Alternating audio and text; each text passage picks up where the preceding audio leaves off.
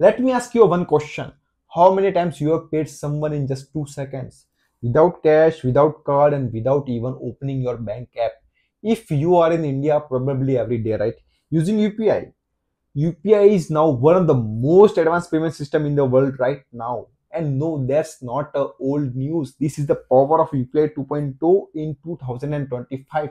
And trust me, it's a digital revolution that's just getting started. The first version of UPI launched in 2016 and changed the future of Indian payment system.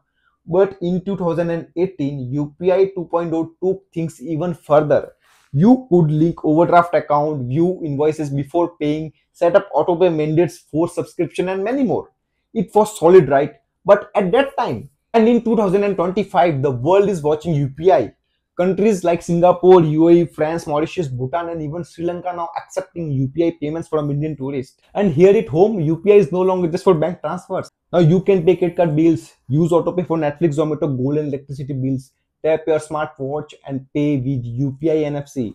And there's even offline UPI using sound. Yes, sound waves for places without internet. Here's the big picture. Most countries are still stuck in slow payment system, 2-3 day bank transfers and expensive wallet fees.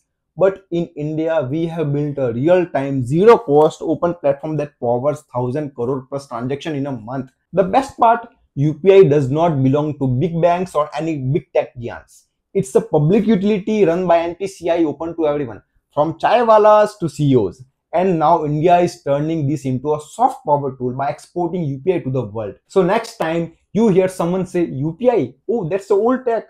Just smile and show them how India built the future of payment system.